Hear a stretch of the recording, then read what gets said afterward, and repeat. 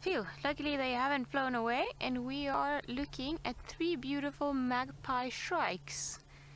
Very long tails, as you can see over there every now and again when the wind starts blowing.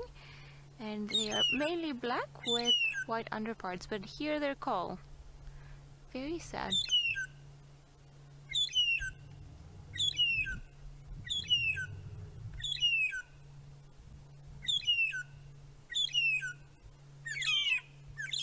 I don't know why I found it more like a cry than a call. It sounds very sad, very dramatic, doesn't it? It's almost like they're crying over something.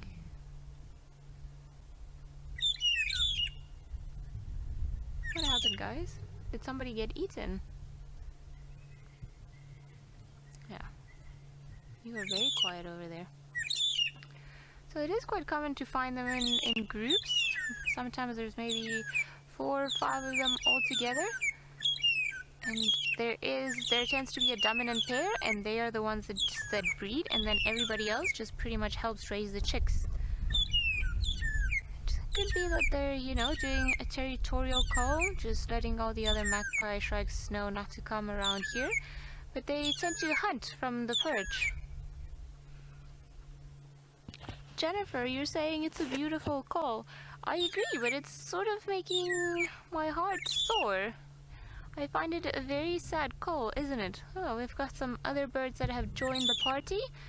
We've got some hornbills. There it is, the red-billed hornbill.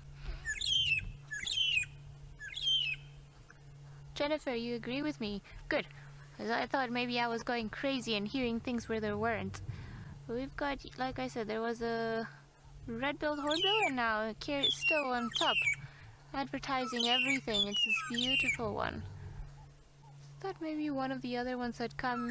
Yeah, I think maybe they're also scanning the area for any insects that might be down here, because I just saw one of them earlier on go all the way down to the ground and then come back up. But this is wonderful. We don't get to spend too much time with these precious birds.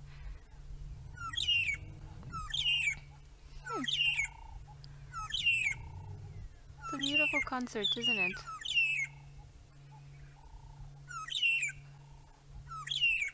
And that long tail, very distinctive long tail, it makes it very hard for them to fly around. It's almost like they fly with their bum falling down. They have to carry the weight of this tail.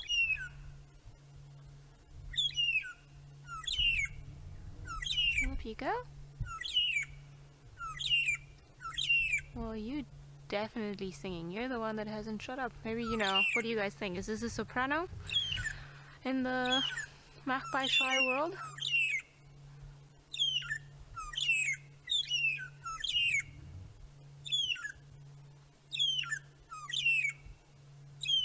Weird.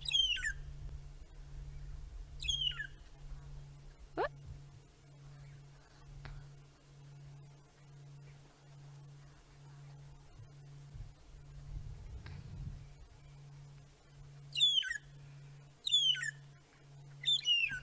Okay, hey, you say this is a real life Twitter. Yeah, I think it is. It's pretty ironic, isn't it?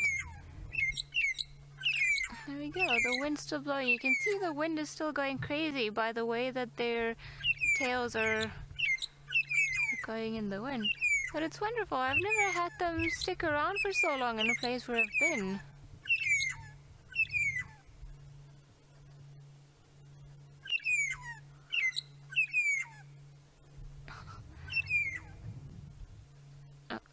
Now you're singing by yourself. I think this one's a bit shyer. Now that the other one's gone, then maybe it doesn't feel like it should carry on singing.